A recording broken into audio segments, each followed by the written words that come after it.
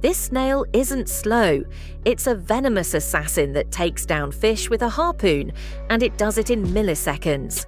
Meet the cone snail, one of the ocean's most unexpected predators.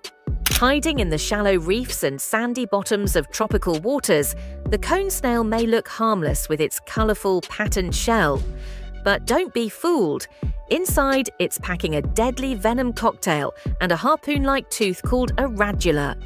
When a small fish swims too close, the cone snail fires its dart in the blink of an eye, piercing the fish and injecting a venom so powerful it causes paralysis almost instantly.